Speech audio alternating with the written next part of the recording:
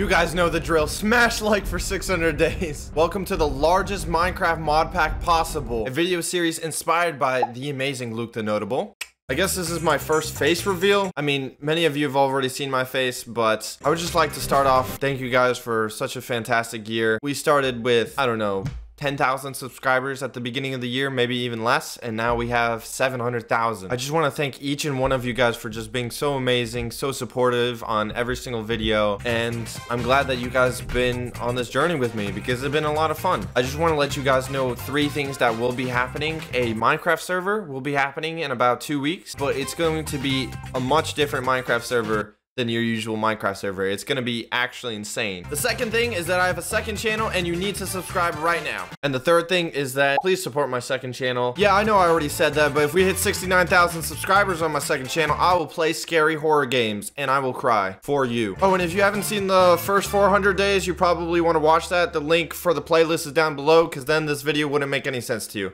I streamed the first 5 days because it was a special event and we were going to the moon. I made a little runway going all the way to Beanos, and this is where we would launch our rocket ship to the moon. The only problem is that Beanos wasn't as friendly as we thought. While we were getting preparations for liftoff, turns out we actually didn't have the necessary equipment. That equipment being thermal padding, and we needed it so we wouldn't freeze on the moon. So all we had to do was get some wool so we could craft up this padding. But before we were able to, we got some message from Beanos. I promise you won't even spend an entire day on the moon. I will end you. That was very heartwarming from him, and it just encouraged me to go to the moon more. But then he tried to give us a hug, and I felt kind of uncomfortable. No. Okay, are we safe? Oh. Luckily, we survived. There were no sheep in the overworld, so I had to resort to killing sheep in other dimensions. Multiple dimensions. And just like that, we were ready to go to the moon. We put in the electricity, we put in the gas, it was time to fly. It's happening, boys. It's happening. Ah! Bye, Beanos, I'm coming to slay you. We're leaving everything. And bada beam, bada boom, we were in space. And since we were in space now, you know what that means. We got our own space station. Hey. We got a space station now? We had some uninvited guests though. I have no idea how Shrek got on my spaceship, but he broke down my door. Nonetheless, it was time to see what was on the moon. Slow and steady. As soon as I landed, I had to deal with skull troopers with helmets. I ran away as fast as I could and I came across this bottomless pit. I thought I was saved, but it turns out this pit turned out to be another maze. You know it's bad when creepers are living on the moon with a helmet and a jetpack. And then we found it. The boss room. It's the battle boss. What is this? Evolved skeleton boss. Yo! Hey! Oh, he's grabbed me. Ah! I got an assault rifle. I'm not afraid to use it. And just like that, he died. We grabbed the treasure and we got out of there. But when I got back on my ship, there was something wrong. The emergency disrupt system is now What is going on? activated. What is going on? Beanos has infiltrated my ship and it was going to explode. He nearly killed me as well. I tried to prevent the spaceship from exploding, but it was too late. And now the video begins. It is day 406 and somehow we're returning back to Earth. Everything looks crazy from up here. Oh! Beanos is corrupted and evil. Well, this just proves that every bad thing that's happened to us is his fault. I spent the rest of the day cleaning up my base from the mess I made before I left. And of course, storing all the new valuables I got from going to the moon. The next day, I realized I wanted this castle to be multi-level, so I started working on the second floor, not including the basement, of course. And of course, this took a lot of time because there's a lot of square feet to cover. A lot of square feet. Day 408, I realized I actually ran out of stone slabs. And I didn't want to wait a long time to smelt my cobblestone, so I decided to make the obsidian level furnace. The obsidian furnace is a way upgraded regular furnace, which makes smelting 10 times faster. This was a gold furnace, and look how much faster it was already. And voila, obsidian furnace. I cleared some room in the back of my storage system and added a little bit of area. I set up a double chest into the obsidian furnace, and oh my god, look how fast it is. It's like ka-chow fast. The next morning, it nearly had 2 stacks of stone in less than a minute. And I was able to finish up my top floor. And just a couple more pieces, and voila, the whole place is complete. I mean, yeah, it's just stone slabs, but at least it's complete. I still had time, so I thought it would be cool to have a giant door made out of those blocks I got from the Twilight Dimension. What do you mean special blocks? Just look at this. If you right click, whoa, they just disappear, and then after a short time, they come back. I was missing a couple blocks, but I would fix that later. Day 410, I finished up the big door, and honestly, the door animation is completely sick. Don't get me wrong. I could look at that all day. It just didn't look really good. I think it was because the room wasn't finished, but I knew I had to at least take out this space room that went to the evil Beanos. This was something I made quickly before I flew to the moon, and honestly, it didn't look that good. And I also spent all night taking it out. I didn't give up on the door. Yeah, I decided to put a giant frame around it. That didn't look good, so I also tried these pink glass, but honestly, it just didn't work. I just gave up on this project for a bit, and I put everything in a chest. I went down to my underground layers, and wow, does this place really need a makeover. It is a mess. And you guys probably noticed all my workers died too. The next day, one of my plans for this base was to have a liquid coming down from the top of my base that went through and in between my staircase. My plan was to use this red coloring, but that was made out of rotten flesh, and I had nowhere near enough. I looked through the liquid tab for a while, and there was a lot of cool colors. I mean, basically any color. The only color I could make a lot of was this light blue color that came from molten glass. It looked pretty good from what I was seeing. I just had to wait overnight, so I had buckets of it. Day 412, I had to line up a 4x4 space that went all the way down so the liquid could flow down nice and easy. At this moment, I had no idea if this lined up or not. I also made this layer that would hold the liquid all the way above my base, so it would fall all the way to the bottom of my base. And the next day, I started pouring in the light blue, and it looked really bluish, and it lights me on fire!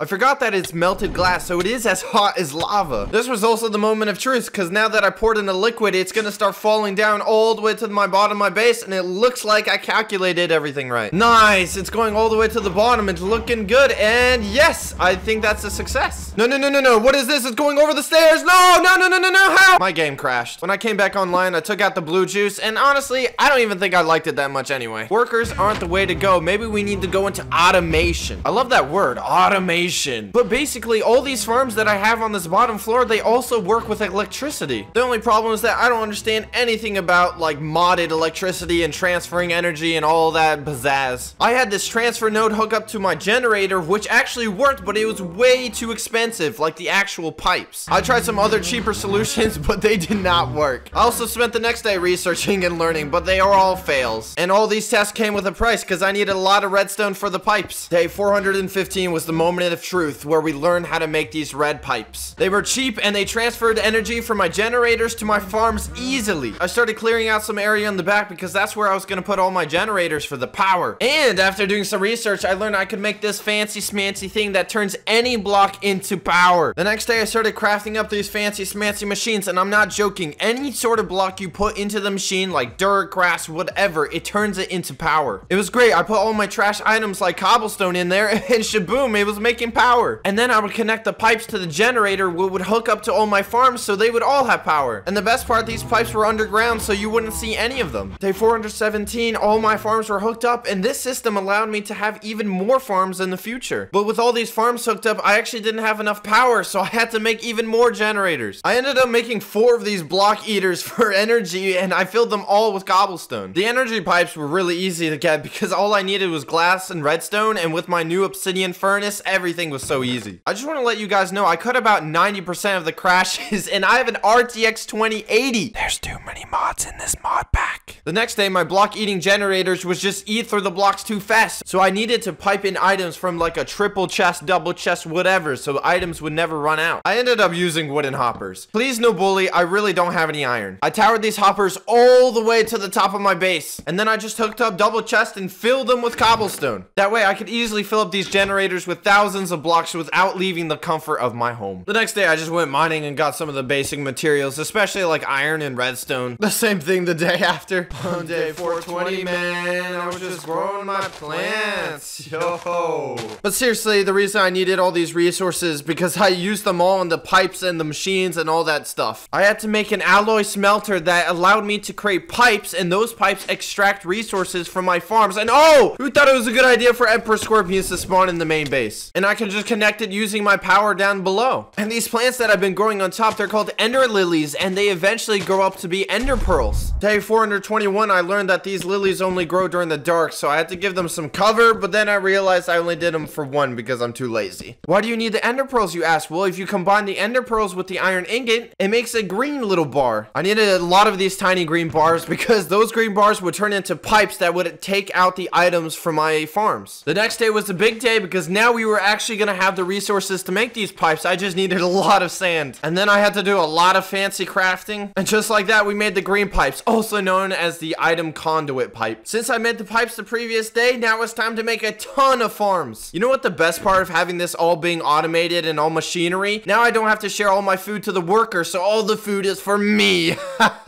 Oh, and for some reason, I got an ultimate axe, which is one of the most powerful axes in the game, and I have no idea how I got it. Day 424, now that I made about 30 more farms, I had to have room for it, so I started making my basement multiple levels. I had room for 3 floors. I had to clear it up a little bit, but it was ready for the farms. With all this room, I could make an entire side just for wheat and another side just for trees. The next day, I realized I'm gonna have a problem soon, a problem in power. I haven't even hooked up my new farms, and these generators already went through 60,000 pieces of cobblestone. I ran out of cobblestone. You never run out of cobblestone. On top of that, I had to switch to dirt, and I don't have that much dirt. I had to find a new power source soon. But for now, I just started clearing out the areas where the pipes would transfer the energy. Day 426, my disappointment is immeasurable, and my day is ruined. I forgot trees need at least 6 blocks high in order to grow. Well, problems for another time. I started hoeing up my wheat farm, placing these cropping sticks so the plants can grow, and all my wheat farms are ready. The next day, I knew I wanted to go exploring again, so I just made a couple more of these red pipes. I just hooked them up to some machines so something would be done while I was gone on my little vacation. Also, we still have this one dinosaur. I don't know what to do with him, so please leave a comment down below because, I don't know, he kind of just sits here all day. I really wanted to explore, but I wanted some sort of flight system, so I made this glider, and it actually worked really well. I could glide around. Now that we can glide, I thought it was a really good idea to go to the Aether dimension. For the next 3 days, I spent my time flying around in the Aether dimension. I found this really weird structure before, but I never went to it because I couldn't just like build across. I had to fly, but now I could, so haha. Inside were a lot of mobs waiting for me, but nothing too crazy except for the dudes with blasters. And sadly, there was no loot. I decided to build as high as I can so I could fly as far as I wanted. It would have been that simple if I didn't keep on getting knocked off by these flying beans that like blow out of their mouths and they keep on knocking me down. I decided to show them a little bit of American-made weaponry. I finally had some peace so I could build all the way up, but you know what stopped me this time? My game crashed. And when I came back, these flying muffins were waiting for me again. I came across this tiny island, but the only thing in it was flowers. Just flowers. I checked underneath. Don't worry, there was nothing. So I just kept on flying until I found something interesting. I found this maze thing that I completed in the first 200 days or 100 days? I don't know, but I did it already. There was also a bridge in the middle of nowhere. It was just there. A bridge was here. I don't know what it was purpose. It was just a bridge. And that's all I found after searching for thousands of blocks. So yeah. Day 431, I just came back to my base to regroup, but I wasn't satisfied with my last adventure. I decided I was going to go to the anti-dimension or the termite dimension because I heard both of those places have really good loot. What I didn't know, if I were to go to the termite dimension, I would actually lose all my items. So that's for sure something we could do for our 600-day series. I got all my equipment ready and it was time to go to the anti-dimension. The next day it was time to travel. I made sure to capture one ready and I also right-clicked on one to travel. I spawned in the middle of stone.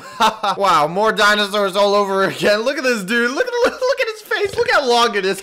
I knew that these temples were where all the loot was, but I didn't know what this one was. It had like water at the bottom. It looked really creepy. I wanted to play it safe because I know there's mobs down here that could instantly kill me. Whoa, what is this place? This place looks awesome. There's like lava on the side.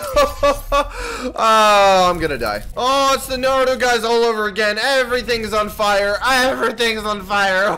There was also blazes and they were way more annoying because they kept on spawning. There were so many of them. How many spawners? And the funny part, the only building block I have is wood and it kept on burning. Eventually I broke through and I got a lot of loot. I mean, the drops from these guys were insane. I had so much coal and quartz, it was insane. So much fire! I farmed these guys for a bit though because they gave so much loot. More loot than the actual chests themselves. Eventually I just dug myself out and it was worth it because I had so much loot. One of those loot items was this nightmare sword and it was really good. I mean, I did kill this giant flying butterfly in like 10 seconds. I spent the next 3 days in the anti-dimension and the glider made it really easy to move around. My goal was to loot this obsidian slash bedrock looking thing because it has the best loot. The only problem is that there's so many monsters.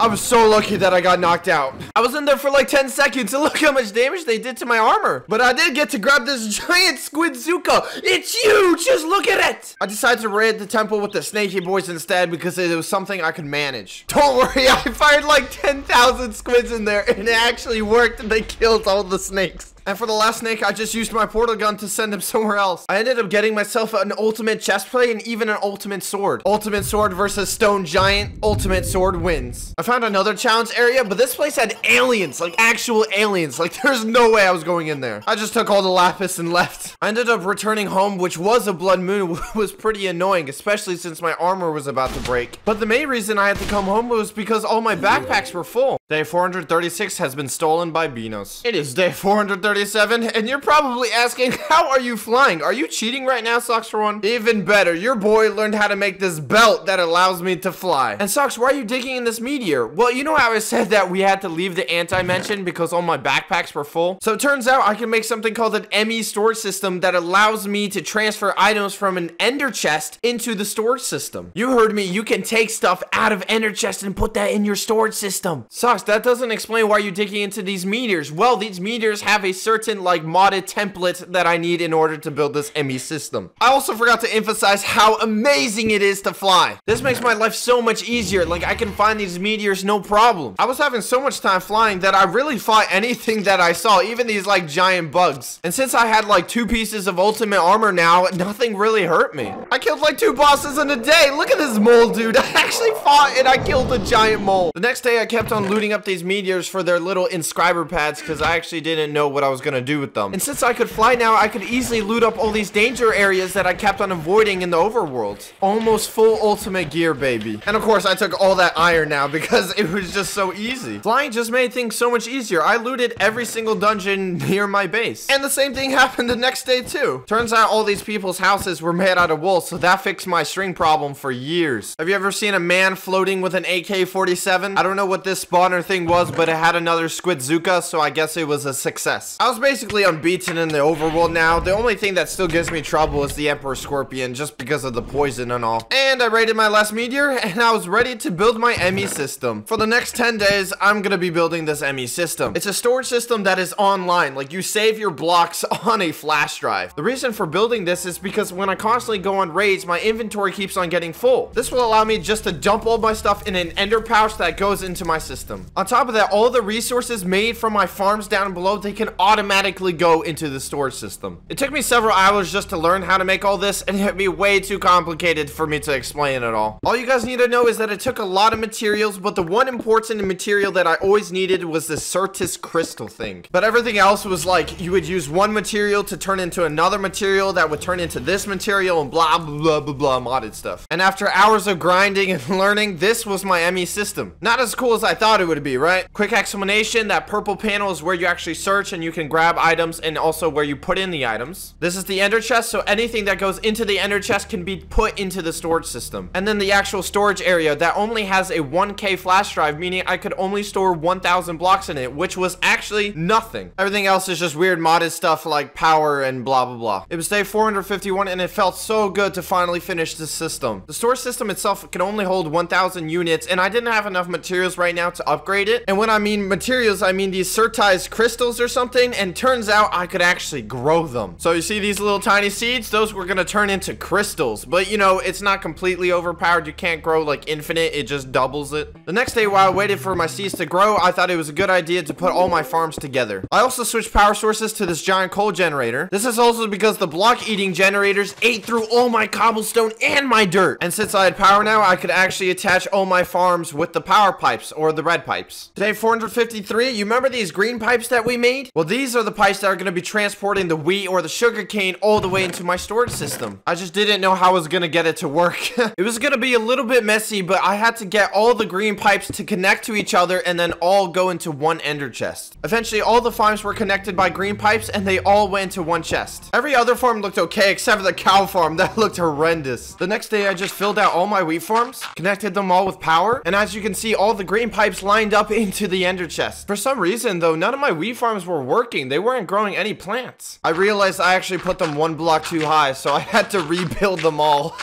Day 455, I noticed I did complete all my wheat farms with water, but they weren't actually growing anything. That's because I didn't have any seeds. But before I was going to get the wheat seeds, I had to replace all the rest of the farms because turns out it takes a while to replace 30 wheat farms. You know what frustrates me having almost like 500 mods loaded is that you get everything except for wheat seeds. I spent an entire day whacking at grass just to get wheat seeds. As you guys know, all my farms are linked up into one ender chest, and that ender chest dumps it into my ME system. However, it only has 1K storage, so we're gonna have to build this 64K storage unit soon. But I was still way too poor for that, so I was just gonna make a lot of fish farms to go with all my wheat farms. I started clearing out the area on the other side, put them all in side by side, fix it up a little bit, and then finished them all the next day. But they weren't hooked up to the ender chest, but as long as they were making items, that's all that mattered right now. Here's how my base looks like when I just like fly around. It's really ugly, but you know, it works for now. Also, here's my Squidzuka versus those weird cats.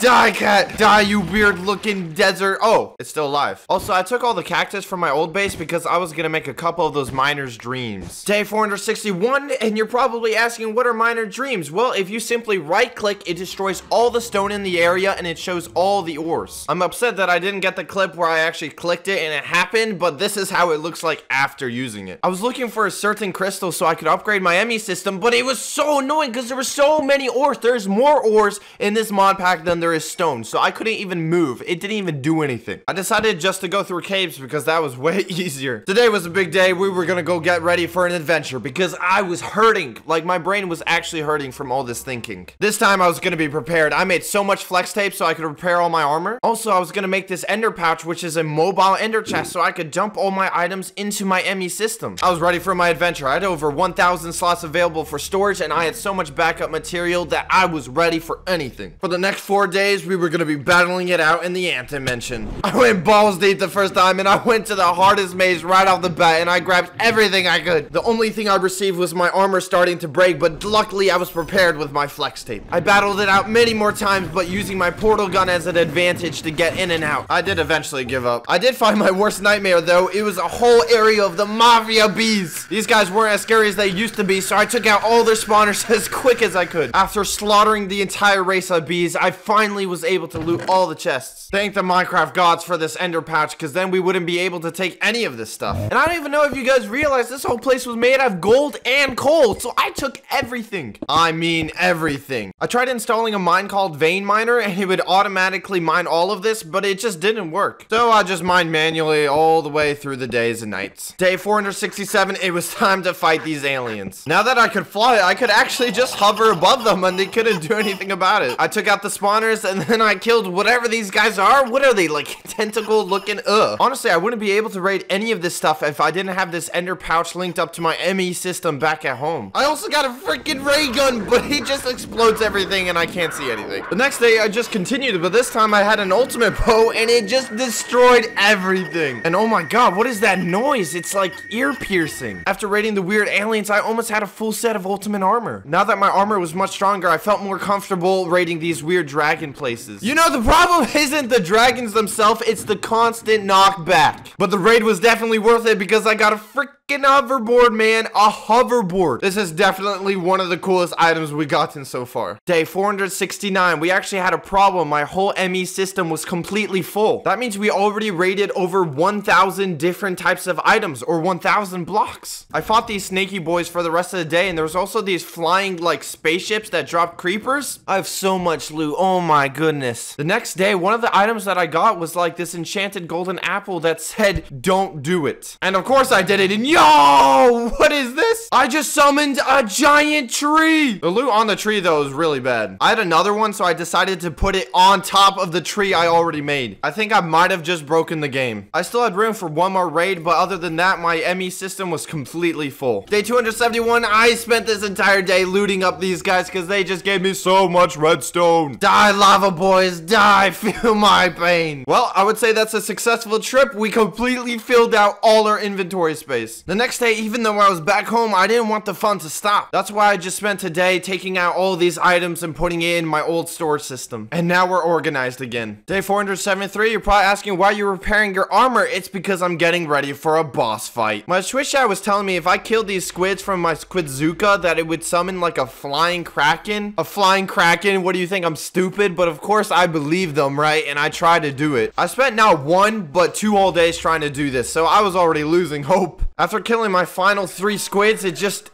started raining. It got dark real fast, and I was actually really scared. What is that? It's a flying squid with tentacles! Die, you evil beast! Never return here! But as soon as it appeared, it just disappeared. I didn't even kill it. It just kind of flew away. But on the bright side, I did find this chest in a cloud, and it had something called a ghast pet. Welp, I shouldn't have been introduced into pets because for the next 6 days, I completely obsessed over them. Turns out there's several pets, and the first one I made was a dubstep pet. Oh yeah, dubstep! Oh, it also sends mobs flying backwards. The next pet I made was like a summoning pet where I could summon warriors. This looked really cool, but it turns out they're actually really weak. This was an interesting one, a politically correct pet. It just gave me a present, and that present turned out to be 5 gaps, so I guess that was a success?